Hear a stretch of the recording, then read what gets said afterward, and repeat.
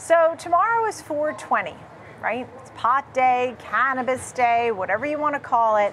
I want to talk about the group. Joining me right now, Morgan Paxhia, co-founder, managing director at Poseidon Investment Management. Thank you for being with us. So there's a lot of hype around 4/20, right? Is tomorrow an important day to you, and why? It is. This whole week is our industry's biggest week of sales for the year. There's a lot of celebration around it. It's a time for consumers to try new products. We do see a nice bump. For example, Headset just put their data out for the 2 days prior to 4/20, and just noting the acceleration. So we're already seeing revenues up 7% year over year on a national basis leading into the holiday. So we think 4/20 this year could be another record-setting day. Are people buying more pot, or do they buy T-shirts that say 4/20, best day ever? I'm sure there's a whole bunch of ancillary products being purchased, T-shirts and things in celebration. But the revenue I was noting, the up year over year of up 7%, is specifically around products. So we're talking about form factors like beverage or pre-roll, or even some nuanced categories like concentrates.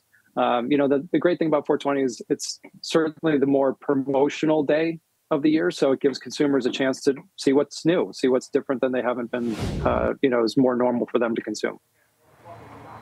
How close are we to getting some good news for these companies, whether it's regulatory reform or okay by federal banks to be able to do more business, because right now not allowed to do business? How close are we to some good news, whether it's approval in certain states or something more widespread?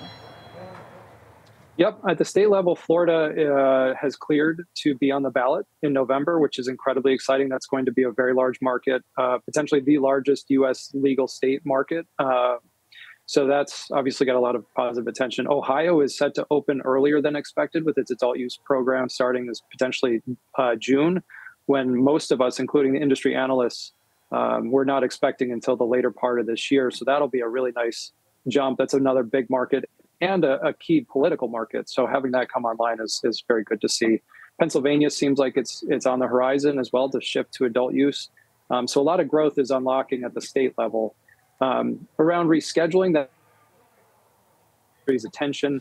Moving off of the Schedule 1 substance to a Schedule 3 or better certainly has a significant impact on tax on the industry. The 280E tax code is incredibly burdensome, and so removing that would be significant. We're certainly in a wait and see mode. We were hoping to see by today was kind of the thought when the HHS came out this summer and said that cannabis is in fact not the most dangerous substance on the planet.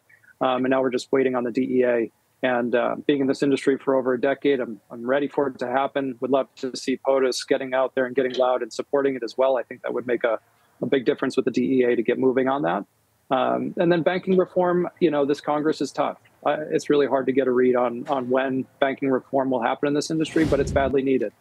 We need it because just because rescheduling happens, it's still federally illegal. And so there's concerns around, will companies be listed on major exchanges upon rescheduling, and banking reform would help to resolve that. Which companies stand out to you? You don't have to do stock picks, but which ones seem to be leaders in your opinion? I know you have some stocks to watch. I see some headlines pertaining to Canopy Growth and their big step and entry into the U.S. THC market, which is prevalent right now. This week has been in the news. Which names stand out to you? Sure. Well, noting Canopy, obviously congrats to them on getting that deal done. We'll be watching to see if the NASDAQ blesses the Canopy USA company to be listed or not. Obviously, that would be significant, and a significant step for that company that's had quite a journey since the Constellation Brands investment, which was transformative.